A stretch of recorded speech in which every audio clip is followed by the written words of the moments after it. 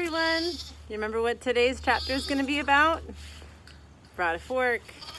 I'm ready. From Hand to Mouth by James Cross Giblin. I should know by now. Let's find it. Hope you've been having a good day today.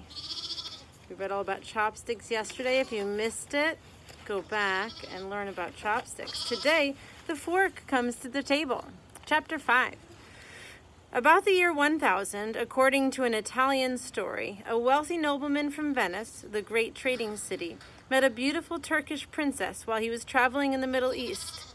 After a brief courtship, the nobleman married the princess and returned with her to Venice. Along with her jewels, the princess's luggage contained a case of table forks. Forks had been in common use in the royal courts of the Middle East since at least the 7th century, and the princess had eaten with them all of her life. The first fork was probably a crotched stick with the 2 prongs sharpened at the end. Early people must have discovered that natural forks like this came in handy when they were roasting meat over a fire.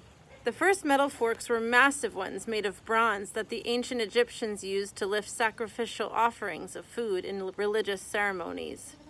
The Greeks and Romans also had ceremonial forks and large 2-pronged kitchen forks.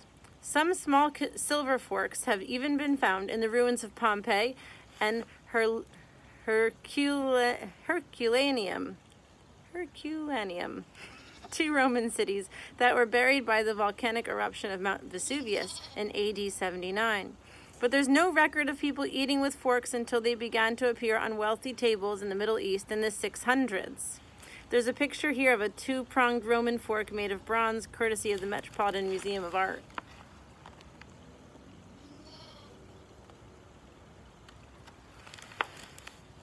The princess's forks created a sensation when she set them out in the dining room of her new home in Venice. One observer commented, Instead of eating with her fingers like other people, the princess cuts up her food into small pieces and eats them by means of little golden forks with 2 prongs.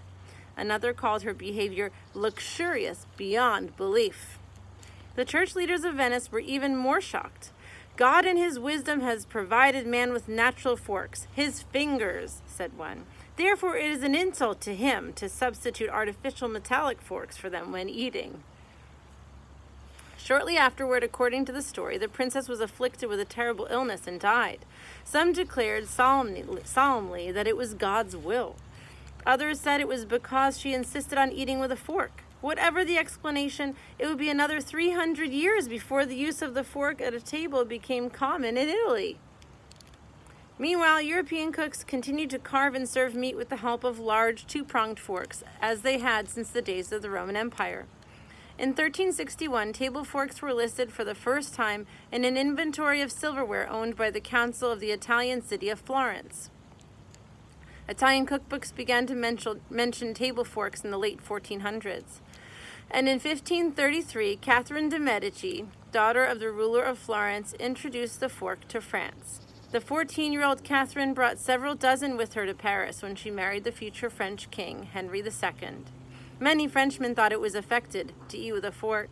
They laughed when they heard that some diners at Henry II's court, who were unfamiliar with the utensil, allowed half the food to fall off their fork between plate and mouth. But gradually the use of table forks spread out from the king's palace to wealthy homes throughout France. It took longer for the fork to reach England, perhaps because the island British were traditionally suspicious of things that came from abroad. Sorry, the island British, that was confusing to me. The island British were traditionally suspicious of things that came from abroad. I think what they mean by the island British is that they lived sort of exclusively in a place where they didn't interact as much as if they were to have a land barrier between, or a land border between 2 different places. They had the water, so they didn't have as much kind of traffic back and forth. That's my guess. Thomas Coryat, C-O-R-Y-A-T-E, Coryat, who traveled widely in Italy and France, claimed in a book published in 1611 that he was the first man in London to eat with a fork. His friends made fun of him, Coryat wrote, and called him vociferous. This is a hard one this time. This chapter is tough. Vociferous, which meant pitchfork handler. To which Courier replied, "Wait and see. One day you each will have a fork. Mark my words." And he was right. Within a few years, every member of the British royal family and the court possessed a fork. By the mid-1600s, eating with a fork had become the fashion among British tastemakers and the nobility. From them, the practice trickled down to the merchants and craftsmen, and eventually to the poor, as styles and customs usually did. Cutlery censors such as Sheffield, England, now produce large numbers of forks along with knives and spoons. Like spoons, forks could either be cast in molds or stamped from bars of metal. Their prongs, called tines, were usually made of steel or silver, while the handles might be carved from precious or semi-precious materials like rock crystal and ivory. Among the rich, the beauty and rarity of one's personal eating utensils had long been a mark of social status. When European nobles were wealthy and wealthier commoners went on trips, they often carried their cutlery with them, just as we carry our toothbrushes. This was not due to fastidiousness, but simply because many inns of the time still did not provide guests with utensils. Travelers wanted their luggage to be as compact as possible, so the makers of cutlery developed knives, forks, and spoons that could be folded, or that had interlocking handles. These fitted into small, specially designed cases of leather or metal. Here's a picture of utensils with detachable handles and leather carrying cases. France and Italy, 16th and 17th centuries. Courtesy of the Cooper Hewitt Museum, Smithsonian Institution.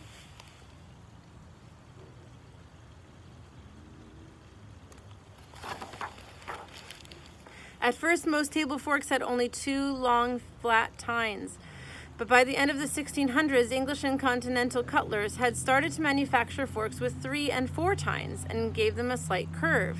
The additional tines enabled diners to pick up meat and vegetables more easily, and the curve made the fork a more efficient scoop.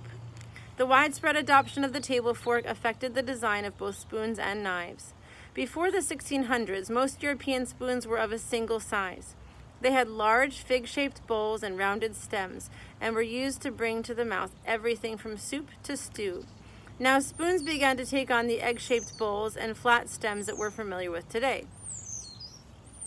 The new style spoons came in 2 basic sizes. The larger ones were called tablespoons and the smaller ones teaspoons. Tea had arrived in Europe for the first time early in the 17th century as trade with the Far East expanded. Coffee reached Europe at about the same time, brought by Italian merchant seamen who traded with Turkey. People felt the need of a smaller spoon to stir the popular new beverages, so they invented the teaspoon. Now let's go back a minute. There's an image here of a knife and fork with matching ivory handles. German, 17th century, courtesy of the Bayerische National Museum, Munich. I'll hold it this way, maybe you can see better.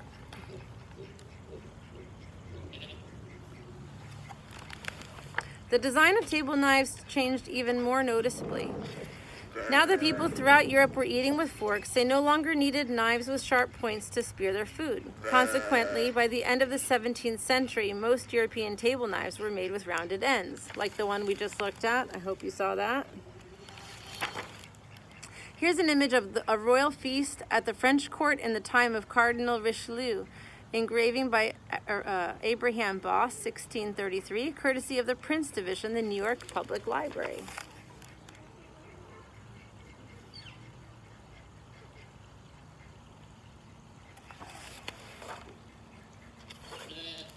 Some say that Cardinal Richelieu, a French religious and political leader, was responsible for this change in knife design. The cardinal frequently entertained at dinner a nobleman who was in the habit of picking his teeth with the point of his knife. Disgusted with the man's behavior, the cardinal had the points of all of his table knives ground down, and others in the French court followed the cardinal's lead. Whether that story is true or not, it's known that in 1669, King Louis XIV of France, in order to discourage violence, made it illegal for anyone to carry a pointed knife, for cutlers to make them, or for innkeepers to put them on their tables. The king further commanded that the points of all existing table knives be rounded off. Frenchmen were quick to obey, and the new style of knife design traveled rapidly to England, Holland, Belgium, and other European countries. I was distracted because I wanted to tell you about King Louis XIV. That was a time when I had to read Roman numerals. We talked about those earlier this year. I'm pointing to the line. Can you see those Roman numerals? King Louis, and it says XIV. So it's 10, and then it's 1 less than 5. V is 5, and 1 is, or the I is 1, so it's 1 less than 5. That's how I figured out it was King Louis XIV. Besides influencing knife design, Louis XIV became the first host in Europe to provide his guests with a complete table setting. No longer did visitors to one of Louis's palaces have to bring their own utensils with them. Instead, when they sat down to dinner, they could use the handsome silver knives, forks, and spoons, all bearing the royal insignia that were laid at every place. Louis himself always ate with utensils made of gold. It was one of the reasons he was called the Sun King. From France, the custom of providing table utensils spread to the other royal courts of Europe, and from them to the houses of the nobility.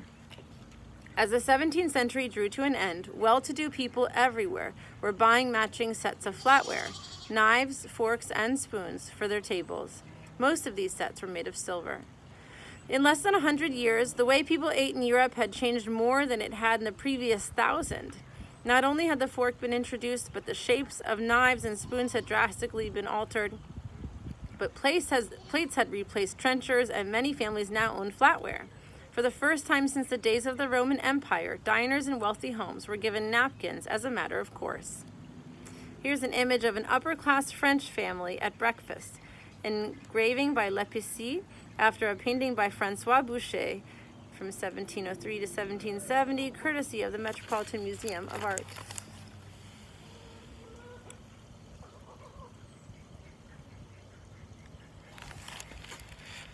To reflect all these changes, new books on table manners were needed, and they soon began to appear. In 1729, a French priest published a guide to behavior for young gentlemen. In it he wrote, "At table, you should always use a napkin, a plate, a knife, a spoon, and a fork. It is improper to use the napkin to wipe your face or rub your teeth clean, and it would be one of the grossest offenses against civility to use it to blow your nose. The only use you may make of the napkin is to wipe your mouth, lips, and fingers when they become soiled." The priest continued, "It is polite always to use the fork to put meat into your mouth, for propriety does not permit the touching of anything greasy with the fingers." How different from the advice Erasmus had given his young readers just 200 years earlier. Then you were expected to eat meat with your fingers. Now such behavior was thought to be offensive and uncivilized. Another Frenchman, writing in 1765, summed up the changes that had occurred. "If people who died in 1700 could come back to life," he wrote, "they would not recognize Paris as far as its table manners were concerned." More changes were soon to come. The Industrial Revolution, which started in England in the late 1700s, would spur the growth of mass production, including the manufacture of table utensils. And the people of a new nation, the United States of America, would develop their own unique way of using those utensils. The next chapter is going to be the rise and fall of table manners. I'm eager to read that one. That might be our last chapter after that. Is it? No. A couple more. See you next time.